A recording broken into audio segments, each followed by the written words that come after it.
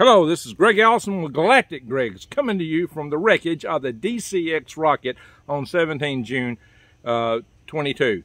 My friends, NASA has denied SpaceX. SpaceX has been denied to launch the Starship from KSC. I brought you my very last video. The story was, SpaceX Nuke KSC. And, well, that is just what the officials at KSC are afraid of. Now, I actually didn't think they would deny them, but they did, at least so far. So we're going to go all into that. Why did that happen? Well, I've talked about that in that video and others before it, actually, because I also did a video, will SpaceX nuke Boca Chica? Now, don't get me wrong, I'm a SpaceX fan, okay? So don't get me wrong, I'm a space fan. I'm sitting in the wreckage of the DCX rocket. And so, Greg, where do you find that? This is my backyard, by the way. What other YouTuber on space has stuff like this and workspace and has been New Space and Space Advocate and all that too? So, subscribe to my channel, bang the notification bell, and click all, because I got a lot more space stories to bring you. So, my friends, what happened is this. SpaceX was concerned, NASA at KSC was concerned. There's many different NASAs. All the different fuel centers have a lot of their own independence. It's like the states in the union. KSC, NASA was afraid, and it could have been come from headquarters, but KSC was afraid that Starship could explode and take out pad 39A, which is used to launch SpaceX Dragon crew capsules and cargo capsules to the International Space Station. Is afraid they wouldn't have a supply line to the International Space Station. As you know, at one time when we were using the Russians to cover us for that when we quit flying the space shuttles. But unfortunately, our relationships with Mother Russia are somewhat less than absolutely spectacular, if you know what I mean. So, my friends, this is what's going on. The space station access has got to be maintained, and we really need pad 39A to do it. You're going, Greg, what's the big deal? Well, the big deal and the fear of NASA is the cavalier attitude that Elon Musk has had toward blowing things up. And I understand that attitude because that's his development philosophy. Hey, that's the way you learn how to build things. You break things and blow things up, and you learn more that way than you would through the cautious, expensive route NASA takes. The problem is that NASA don't want that to happen on their critical launch pad. That I understand. Greg, what's there to be worried about? Well, it just so happens a fully fueled Starship has twice the explosive power, twice as much fuel as a fully fueled Saturn V or a fully fueled Russian N-1 rocket. Now, the N-1 rocket, it blew up in July of 1969, threw debris, considerable debris, for 6 miles. And SpaceX has already blown up to the upper stage of Starship, the Starship part of Starship, not the heavy booster, which hasn't flown yet, but they've already blown up 3 of those at Boca Chica, and one of them did fling debris 6 miles, well, maybe 7. So there was debris flung quite a distance. Yeah, it might not have been a considerable amount, but it was enough that SpaceX has had a lot of consternation in Boca Chica with the local authorities, the environmental side particularly. And that's why now they have they've got approved to fly from there, but they got 7 contingent. They have 75 things they have to accomplish before they can fly from Boca Chica. And they're not insubstantial, and some of it probably amounts to what I'd call extortion, like paying for taking care of the local fishermen, sport fishermen. Yeah, that borders on extortion in my book. So I think that's a bit much, but that is what SpaceX has been told to put up with. You know, I did videos once, I said, you know what, SpaceX needs to go to sea with those new oil rigs they set up to be able to launch from. They should set their launch operations up to be able to launch the sea so they can get away from all this stuff. And what better place to run their rigs out of than the Port of Mobile, Alabama, which was a very much underutilized port that's just being started back up big time. And it offers a lot of amenities there, not to mention Gulf of Mexico launch, Gulf of Mexico access for recovery, and you can go up the river to get away from hurricanes.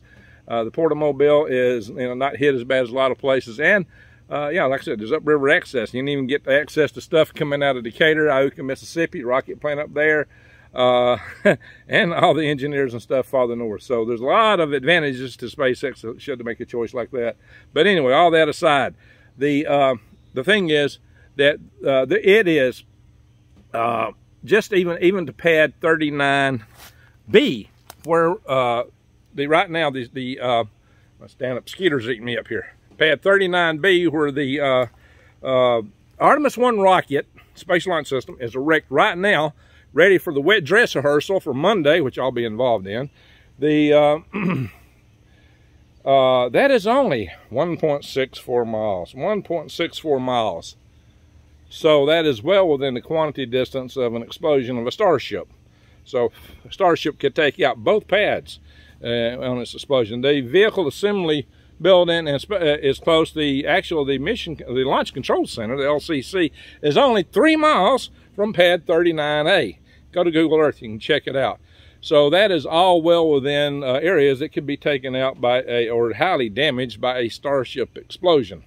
You know, I imagine the LCC is built pretty darn strong, but I have stood outside the LCC, I mean right there, and watched space shuttles launch. By the way, the very first space shuttle launch I ever saw was not a NASA shuttle. It was actually the X-37. So that was my first space shuttle launch that I saw. And I actually had to work on that program a little bit. So anyway, mosquitoes are about to eat me alive here. Yeah, this DCX rocket is next to my log barn. Imagine that. So there we go, my friends. This is the inner tank of the DCX rocket. The first rocket, where I'm sitting here, the first rocket, let me turn this video around. Hang on, guys. This is the first rocket that several times, SpaceX is flying stuff today, landing and takeoff vertically, and there's still a little bit of the aeroshell left that Rutan built here. With that's it right there. That's metal, and it's got the aluminum lithium oxidizer tank in it. This is a pioneering vehicle that pioneered flights of these, which were used on the space shuttle to cut down weight so they could get it to the higher inclination to build the International Space Station. I could do a whole story on this rocket because I was very much a part of the program. That's the avionics bay under all this stuff here. Like the flight computer set on that shelf right back over there. Yes, this is remnants of the DCXA rocket, my friends. I kid you not.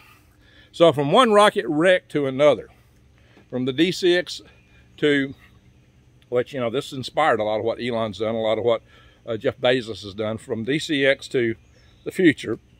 I really hope that SpaceX can pull this off, but they're going to have problems launching from KSC, and it's not going to be a cakewalk for them to launch on Boca Chica. Like I said, 75 things they've got to clear and answer to be able to launch. Got the mosquitoes off of me. Anyway, mosquitoes, as you might call them. But in any event, my friends, SpaceX has got their lunch cut out for them. I think they really should have been putting their eggs in launching from a mobile platform. They got the 2 oil rigs set up. Yeah, the logistics is more interesting when you launch from sea, but they recover from sea, and I've done launches from sea. And by the way, I have done some work on contract for SpaceX, looking at some of their sea recovery operations some time back. Anyway, my friends, so here we are, DCX rocket behind me. Let's hope that SpaceX don't blow up anything with a super heavy booster underneath it. That would be catastrophic, but it could happen. And it's just the philosophy, the cavalier philosophy toward it, that's really got the guys at KSC scared. They're frightened about it. And, you know, I did not post that video like I do normally to a lot of the SpaceX Facebook pages, because I thought it'd just make everybody mad. They wouldn't believe it. But, my friends, when I tell you stuff, take it to the bank. You didn't hear that from a lot of the other SpaceX groupies. Hey, I am a SpaceX fan. I told you that. But I'm also a realist, and I'm hoping that Elon will make the right decisions and be able to launch it from other locations. But, you know, I'm sure he will still get some launches out of Boca Chica. I'm sure he'll work that out. And maybe in time, especially after the space station resupply program is over, he can get back to 39A, especially if he flies a few Starships and gets everything worked out pretty good. And even then, though, there's still some risk. Lots of flights, you know. The more flights you got, the more chances of something happening, right? He does plan a lot of flights. But anyway, let's hope him the best. Let's hope all this works out. But it's not a cakewalk, my friends. There are real risks associated with this. And we can't take them too lightly when you got, and look, a Saturn V or the M1 rocket was deemed to have the explosive power of a small atom bomb. So that's nothing to joke with, nothing to joke about. It is serious energy. The quantity distance is not insignificant. The quantity distance being how far away you need to be to keep from being hit by stuff. And even the Launch Control Center is definitely within that realm. And where the people typically watch these rockets, the viewing stands, are within that area. So we got to think about these things. We got to think about them carefully. Anyway, guys, thank y'all for watching, and have an awesome day. Bye.